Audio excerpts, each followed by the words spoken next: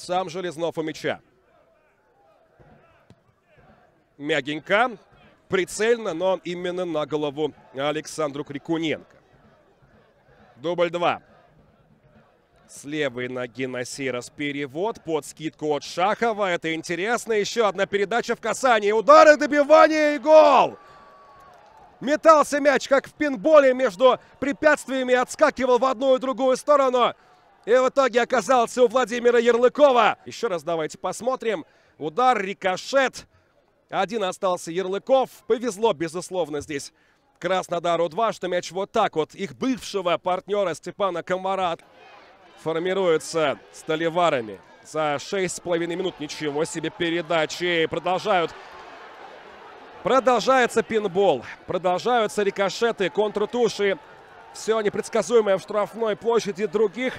А одни в контратаку несутся уже в противоположную штрафную. Момент, прострел, Железнов, пауза, удар, 2-0.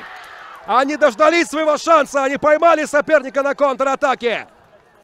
Протащил его вперед и не стал жадничать. Мог ведь сам пробить. Грамотно откатил на Железнова.